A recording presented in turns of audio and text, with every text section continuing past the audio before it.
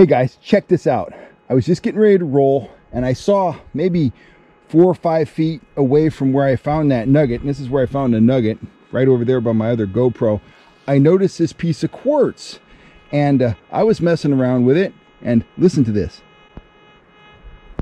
I don't know if you can hear that. There's a little interference with the threshold on my machine. Right there, you can hear that. And let me show you what's in that quartz. Put that to the side. Look right there, right? Get the light right. There's some sun over here. Let me walk over here. There's gold embedded in this quartz. It's either embedded in the quartz or it's stuck on the clay on the outside of the quartz. There we go. But anyway, hopefully you can see that. It's right there, right off the tip of my index finger. There are little pieces of gold in that quartz. So I'm thinking this is a pretty good spot. Anyway, let me mess with this. I'm gonna see if I can get that gold out of there. I want to see if it's hooked to the quartz or if it's hooked on the clay on the outside of the quartz. But kind of a weird, chunky looking crystallized piece of quartz. So I'll mess with that a little bit and get after it. There's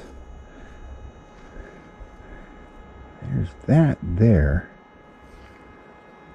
That doesn't look like gold. That looks like something else. I'm definitely gonna hang on to that though. Let me get my bottle out here.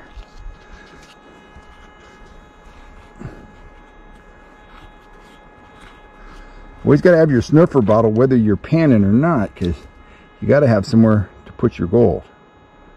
I'll drop that in there. Let's see about these.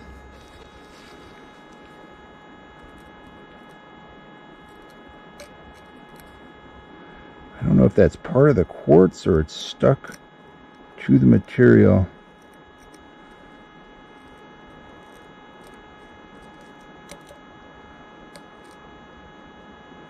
On the quartz, and I'm half blind anymore, so who knows.